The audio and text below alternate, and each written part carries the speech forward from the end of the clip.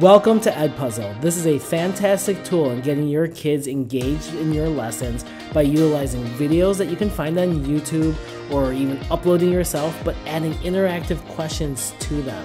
You can keep track of their progress and also prevent them from skipping, which is also a really great feature to keep them up to date with what you need them to know.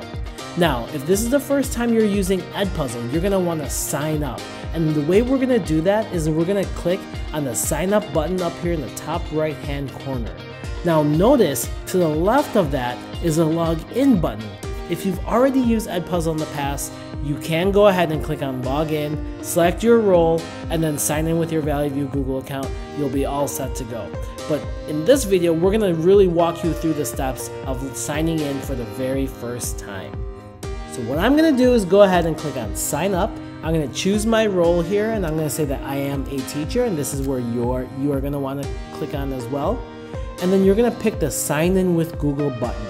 Just like with any other EdTech tool that we offer up that has a sign in with Google option available, you're going to want to go ahead and click on that and then sign in with your Valley View Google account so you can take advantage of the pro features that we have to offer. Now, when you sign up with Google for the very first time for EdPuzzle, you're going to want to make sure that you indicate which school building you work at. That is how you are going to authenticate that you are a Valley View school teacher, and then that you are going to take advantage of the pro level access that we have to offer you. I'm going to go ahead and select my teacher account here for instructional technology.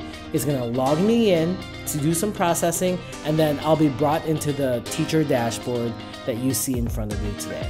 EdPuzzle, again, is an amazing tool that can take any video where you can add questions, add conversation to any of your videos, and then assign them to your classes. In future videos, we're going to show you how to add and synchronize your Google Classroom courses into your EdPuzzle account, and then also assign content to them. If you're ready to take a look at those videos, go back to the playlist and then find the one that you're interested in and then get started. I can't wait for you to enjoy using EdPuzzle.